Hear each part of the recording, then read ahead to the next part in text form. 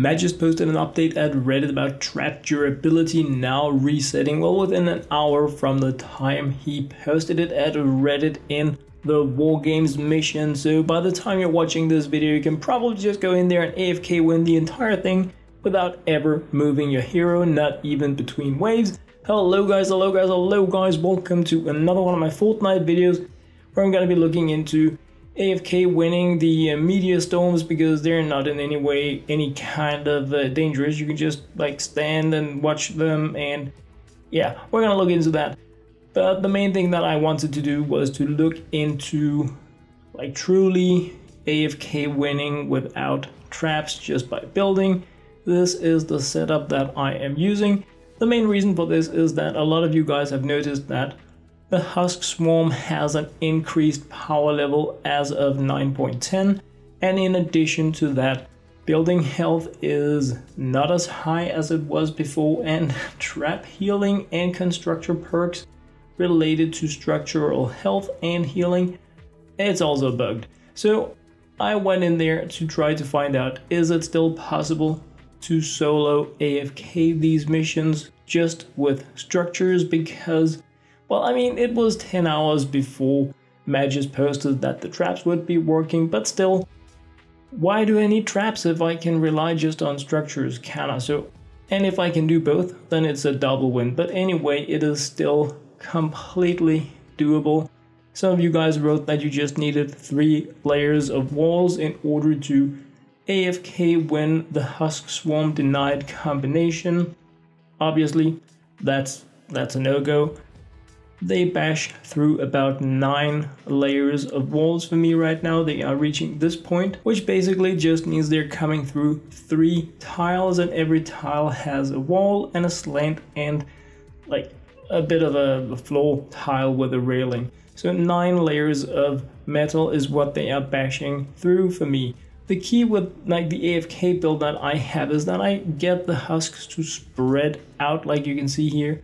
They are hitting multiple structures at the same time. Best case scenario is, of course, just let them like spread out completely, never take out anything, because the new husks are not going to be spawning. And that is something you need to keep in mind if you are going to be AFK building your bases with traps. One, you still need to know how to maneuver the husks, how to have the pathing working.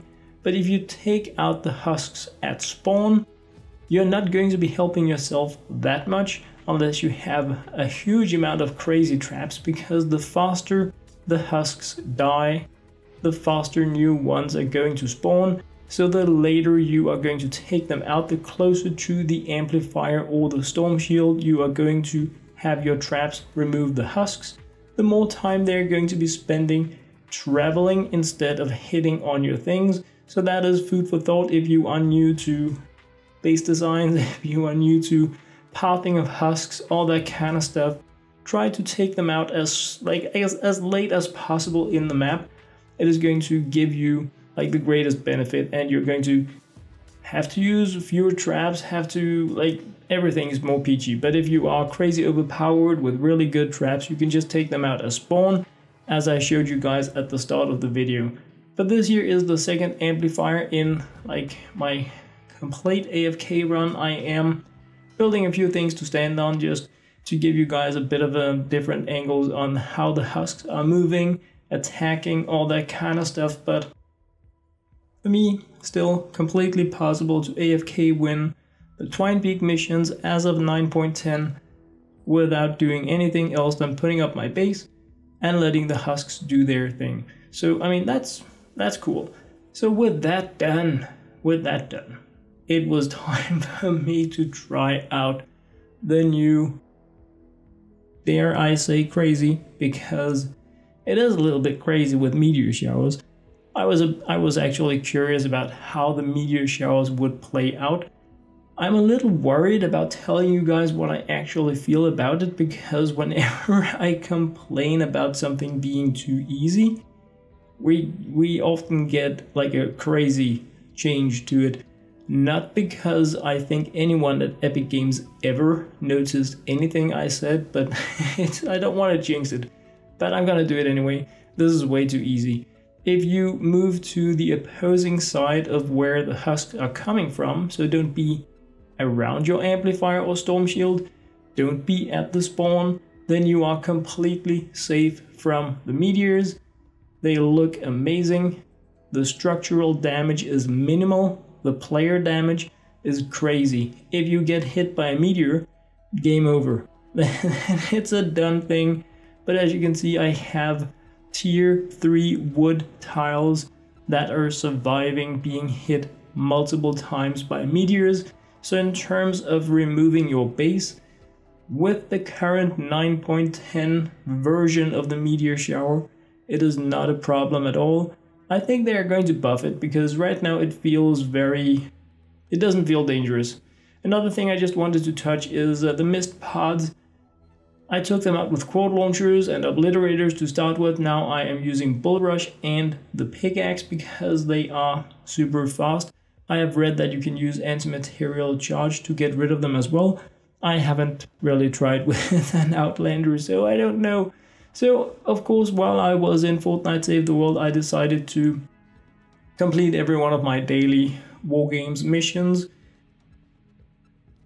Smash that button, like and subscribe. I am very, very curious about how things are going to be next week.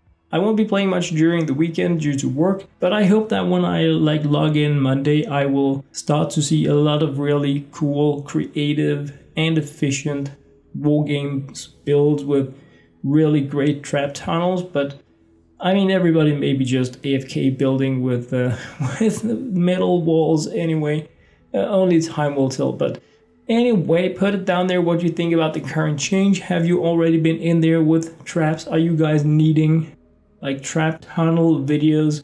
Do you need any advice on how to pop the husks in the different regions so that you can like be sure to AFK win the entire thing? Or like put it down there if you have comments, tips, blah, blah. You guys know the deal. As always, thank you very much for watching. Thank you for using my support creator code LokeHansen. Thank you very much and very much for watching.